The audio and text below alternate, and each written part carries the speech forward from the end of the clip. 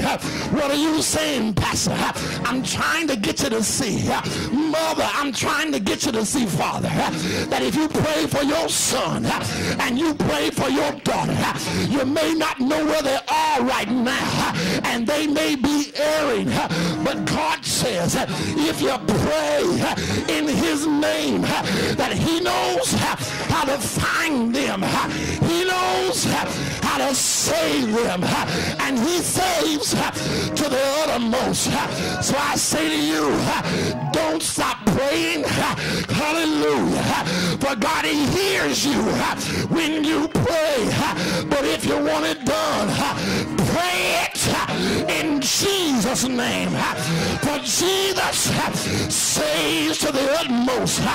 When you're praying for peace in your life, pray it in Jesus' name. How so? For when Jesus walked in the earth, there was chaos all around him, but he had peace in the midst of the storm. So when we pray, we're praying in Jesus' name, because, Lord, yes, there's turmoil all around me, but I know if I pray for peace in the name, in the authority, in the nature, or in the character of Jesus' name, he will be a fence all around me when I pray, and the enemy would try to rise up against me. I know this, I am more than a conqueror through Jesus Christ. I feel like preaching this morning, who has loved us, that when we pray in the authority of Jesus' name, he has already conquered the devil.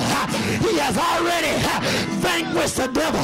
So when I pray in the name of Jesus, hallelujah, victory is mine. I don't have to wait on it. I know it's mine. How do you know it? I prayed in the name of Jesus, and based on his authority, it's already done. Based on his character, it's already done. Based on his nature, it's already done. Clap your hands and praise him.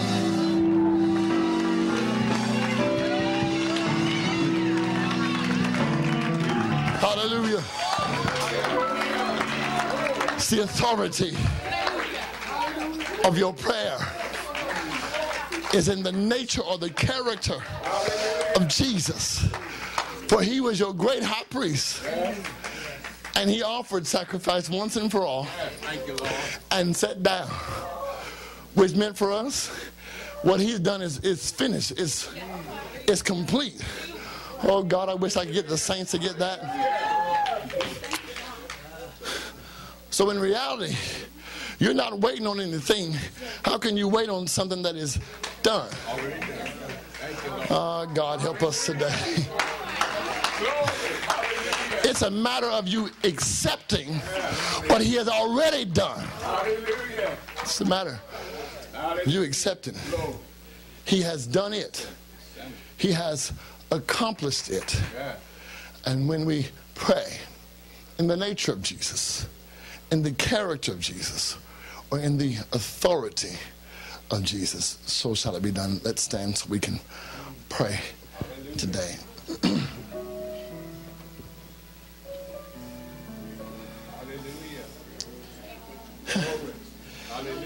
You read in the book of Samuel.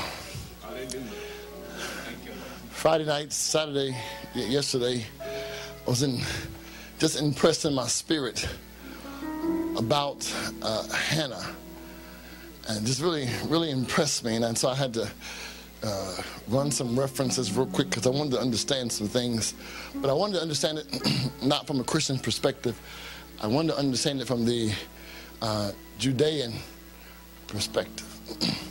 So I did some research on her prayer, because you remember when she was praying, Eli thought that she appeared to be drunk when she was praying. Well, the Jews believe this. There is what is called the kavana. Kavana is intention, that when you pray with intent. That you just don't pray and not have a reason for prayer, because if you pray without intent, then you're only reciting words that have no meaning. So they believe in the kavana, that you have intention when you pray. You are forthright. You are direct in your prayer.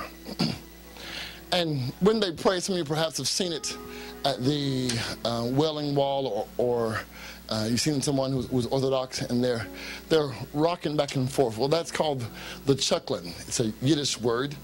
And they believe this, that when they pray to God with intent, and when they pray the word or the will of God, a fire lights in heaven on the altar. And in their prayers, they rock back and forth, because they believe that once they are praying the will of God, they have become the flame on the altar in heaven. Oh, that blessed me tremendously. And so I can imagine Hannah, she's just praying, and can you see the flame on a candle as it flickers, and it'll go back and forth. She's praying, and Eli can't understand, well, what's wrong with you? So as I had read that, I thought about Pentecostals. I said, all right, I got it, Lord. Yeah. He said, the reason why you get so excited, there's a fire that lit inside of you. What do you mean? Well, on the day of Pentecost, when it was fully come, they were all in one place in one accord. Spirit came upon them, and there were flames of fire seen on each head.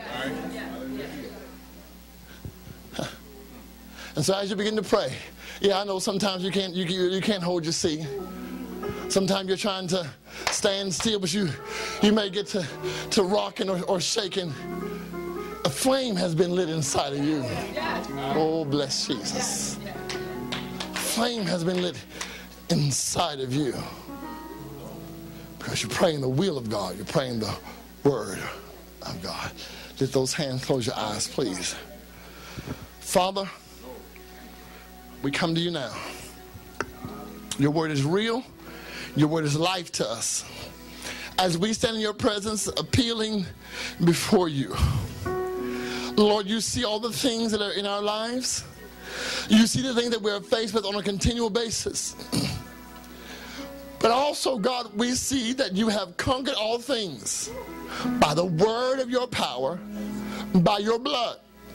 And so, Father, we stand in your presence today with hands raised to you, with hearts open, bowing, God, in submission to what you want. For we often bring many things to you that we'd like to see done. But Lord, what we want is your will. Even if we lay out our petition, we want your will. If you must scrap our plan, if you must scrap our goal, if you must scrap our vision, we want your plan, we want your will, we want your ways. Father, we accept that on the basis of what you did for us on the cross of Calvary. We accept now the healing, we accept deliverance, we accept peace, we accept the victory. And we know it and we claim it now. In Jesus' name, amen. We want to pray.